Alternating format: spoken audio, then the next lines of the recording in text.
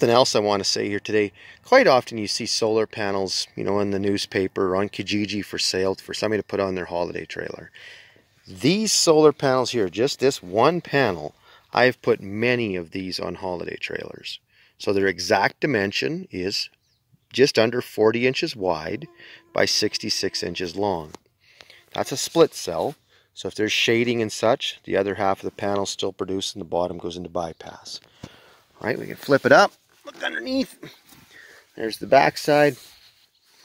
And I said they're 320 watt. I was wrong. They're actually 315s. Okay. So 315 watt. I put them on the top of holiday trailers, cabins, and motorhomes. And they've been working very well. Because solar makes me happy.